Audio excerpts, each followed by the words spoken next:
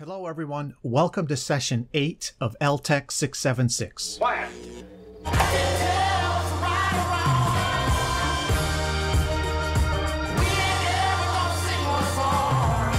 In this video, we're going to continue talking about theme 3, racial and ethnic divides, differences, and needs. To get started, I wanted to say how much I enjoyed watching your Uneven Aspects video posts for Critical Reflection 5. That assignment required you to connect a lot of dots, and you folks really brought a lot of energy and passion to the table. Well done, everyone. With that in mind, I want to take a minute to review the results of the class and poverty quiz used in that assignment. As you might recall, there were 15 questions on that quiz, and as you can imagine, there were a lot of different scores. The class average, based on 16 respondents, was 6.50 out of 15, with a standard deviation of about 2.13. Obviously, the point of an exercise like this is to get us thinking about the profound differences in class and poverty levels in the United States, and, in turn, thinking about how those differences play out when it comes to education. Now, one of the questions on the quiz was about the SAT, the standardized test, which I'm sure everyone knows is often used in college admissions in the United States. That particular item on the quiz gets at the issue of what the SAT really measures. The item asked, which of the following variables most closely predicts how high someone will score on the SAT test? And of the 4 choices available, race, family income, parents' academic achievement, and region of residence, this is the distribution of how everyone in the class responded. The correct answer, of course, was family income, which about 44% of you got correct. I'm focusing on this because I want to connect the SAT to our earlier conversations about technology. Keep in mind that technology can be any number of things. It can be objects, processes, hardware, software, and so on. I emphasize that because the SAT itself is a form of technology, and arguably a form of educational technology. And, like other technologies, the SAT is built upon countless other technologies, including everything from written language to multiple choice tests to computer adaptive testing. Over time, the College Board has leveraged various technological innovations to administer the SAT at an enormous scale for decades. The whole phenomenon is actually quite astonishing to think about. Now, I mention all of this because I want to drill down into the SAT and the impact it might be having on racial and ethnic divides as related to educational achievement and opportunity. To do that, I want to show you some more recent SAT results. The information I'm going to show you is from the National Center for Fair and Open Testing, which is an organization that works to end the misuses and flaws of standardized testing and to ensure that the evaluation of students, teachers, and schools is fair, open, valid, and educationally beneficial.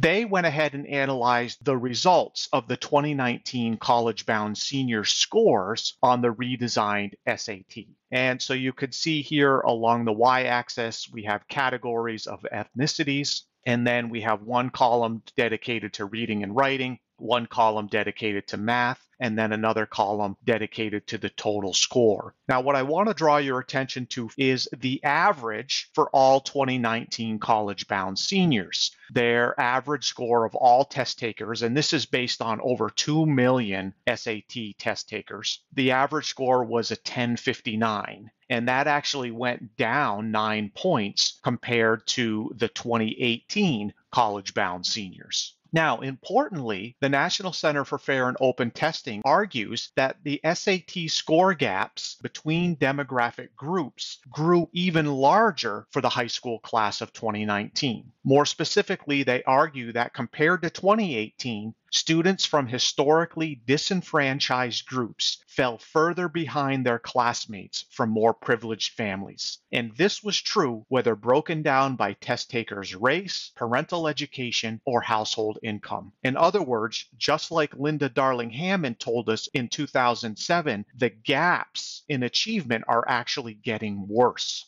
So here I've highlighted the groups that have lost the most ground compared to the class of 2018. Now, here's another breakdown of average SAT scores broken down by income, race, and parents' educational levels. And this was produced by the Wall Street Journal and the College Board. What you can see here are the color codings reveal the distributions relative to the national averages. If we look at the left chart, we see the overall average is at 1068, and Asians score significantly higher than that. Whites score significantly higher, whereas Hispanics and Blacks are scoring significantly lower. We see a similar pattern with the middle chart based on parents' highest education level.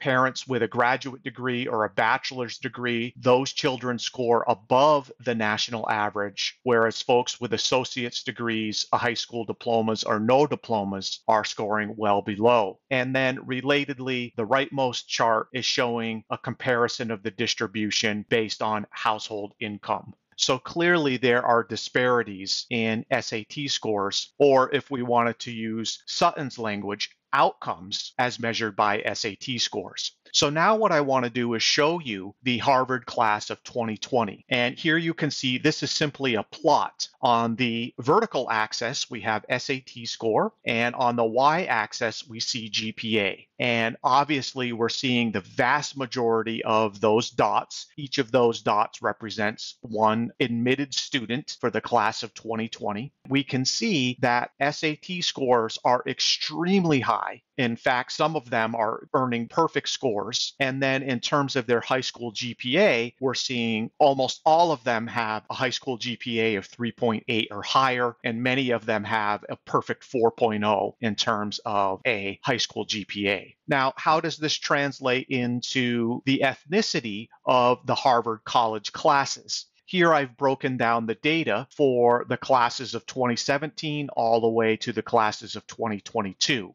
Taken together, this gives you an understanding of who's being admitted to arguably one of the most prestigious colleges in the world. Now I want to talk a little bit about the College Board's Adversity Index. Now, if you don't already know about it, in May 2019, the College Board added a single score measuring students' economic hardships and other disadvantages. A student's adversity score could range from 1 to 100 with an average score of 50. And higher numbers mean more disadvantage and lower numbers mean less disadvantage. The score is calculated using 15 factors, and you can see some of those factors shown on the right-hand side. It's roughly broken down into factors related to neighborhood environment, family environment, and high school environment. The new adversity score was part of a larger rating system called the Environmental Context Dashboard, and the College Board included this adversity index score with test results in the reports that it sends to schools. Now, interestingly, the College Board announced that students, the test takers, would not receive their adversity index score.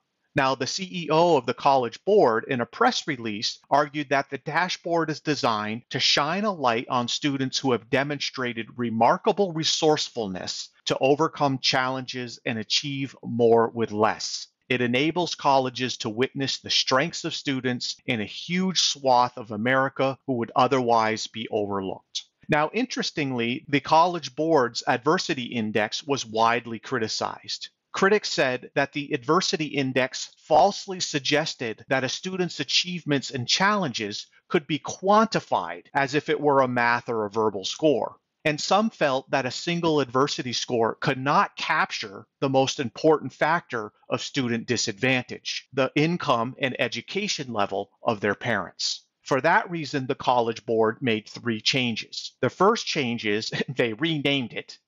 It's no longer called the Adversity Index, it's called Landscape, and it's now going to provide separate scores on neighborhood and high school, and the scores are now going to be available to students, not just the colleges. And here's a little bit more information about College Board's Landscape. The idea behind this is to provide consistent high school and neighborhood information for colleges. In theory, this new information should help admissions officers fully consider every student no matter where they live. So I wanted to share this current event with you as we think about racial and ethnic divides, differences in needs in the context of this course. Now, I'd like to transition to a related topic, the tech industry and diversity. Now, I'm sure many of you are aware that diversity in the tech industry, it's been criticized as being pretty terrible. In fact, a 2019 article argued that for years, companies and educators in the tech sector have framed diversity as a pipeline problem. The people with the right educational background get access to the right training, which gets them into the right college, which connects them to the top employers. So we're seeing this kind of vicious cycle that self-perpetuates inequality, and some would argue is actually making inequality worse, even though technology is often billed as a means of addressing some of these important societal ills. In the graphic here, we can see the relationship between technology diversity and national diversity. And relatedly, here's the 2019 Google Diversity Report. This report talks about who they're hiring. 75% of the people hired in the 2019 report were men, and almost 52% were Asian, and 43.5% were white. Just like with the Harvard admissions, and just like who's scoring well on the SAT, we're seeing that the people being hired in these lucrative technology jobs that are really having a tremendous impact on society are the same people. Here's a broader look at the racial and ethnic divides in Silicon Valley. And this is data reported by the Stanford Center for Education Policy Analysis in 2017. And it's looked at the trends in racial and ethnic hiring as it relates to people who are programmers.